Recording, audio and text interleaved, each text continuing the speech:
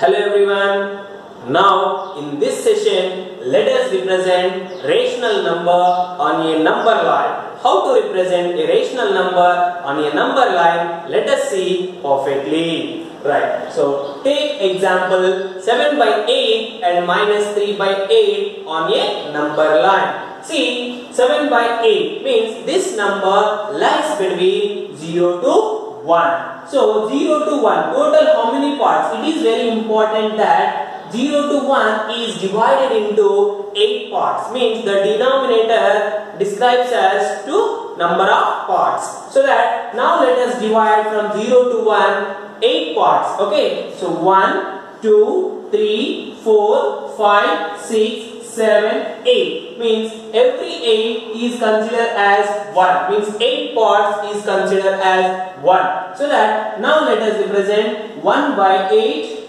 2 by 8, 3 by 8, 4 by 8. Okay. So 5 by 8, 6 by 8, 7 by 8 and 8 by 8, which is equal to 1. Okay. From 0 to 1 it is divided now into 8 parts. Got it? Right. Now what we require here? 7 by 8, which is a positive. So we can see 1 by 8, 2 by 8, 3 by 4, 5, 6 and 7 by 8. So this is a way we can able to represent any number, any rational number on a number line. Next one, minus 3 by 8. So minus, which is a negative. So negative which lies on left side of a number line. So as the same way, here also we can represent as the same 8 parts. So here minus 1 by 8, minus 2 by 8, minus 3 by 8, minus 4 by 8, minus 5 by 8, minus 6 by 8, minus 7 by 8 and minus 8 by 8, which is equal to minus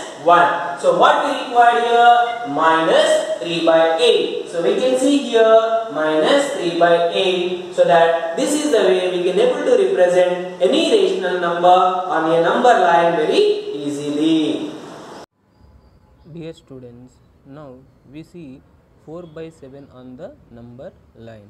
How we can able to represent? Here the 4 by 7 lies between 0 and 1. Here denominator 4 by 7 means the 0 to 1 it is divided 7 parts. So 7 parts from 0 to 1. So we can able to write 1, 2, 1, 2, 3, 4, 5, 6, 7. So 7 parts is as 1 means from 0 to 1 there we have 7 parts. So that now let me write 1 by 7, 2 by 7, 3 by 7, 4 by 7, 5 by 7, 6 by 7, 7 by 7. Now what we required here? 4 by 7. So we can see clearly here the 4 by 7. So this is the way we can able to represent a rational number on the number line. Let us see one more number on the number line. This is 17 by 5. 17 by 5. Here 17 by 5 means 17. If we divide the 17 with the 5, okay, 5 3s are 15. So that 2 means how many whole parts are there? 3 parts. Means this number lies between 3 to 4. This number lies between 3 to 4. Therefore, how many parts? What is the denominator here? 5 is the denominator. Therefore, 5 parts. Between 3 and 4 we have to divide it into 5 parts. Okay, 1, 2, 3, 4 and 5. So 1 by 5, 2 by 5, 3 by 5 and 4 by 5, isn't it?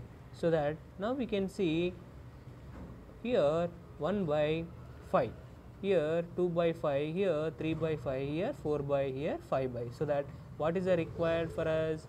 3 after 2 by 5, 3 after 2 by 5. So this is what the required number. One more example, express minus 2 by 3 on the number line. Minus, which is left side of the 0, which is lesser than the 0.